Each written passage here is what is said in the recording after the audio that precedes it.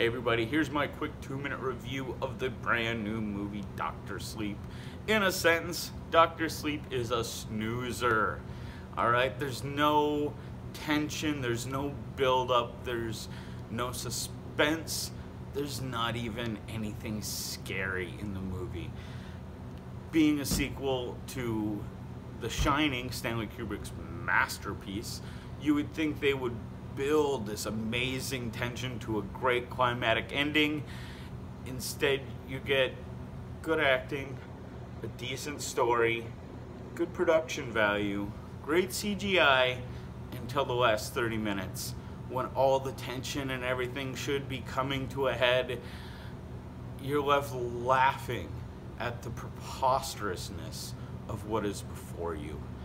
The movie was decent until the last 20 minutes. The last 20 minutes of this movie drug it from a 6.5 down to like a 2.2. I've never seen a movie so utterly betrayed by its own ending before.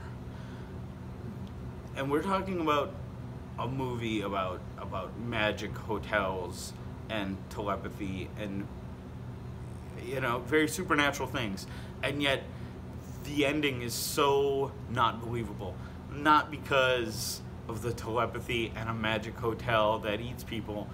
We're talking about, you know, like just absolute preposterousness. They drug you into a world that doesn't exist, like a Toyota Accord making it up a mountain pass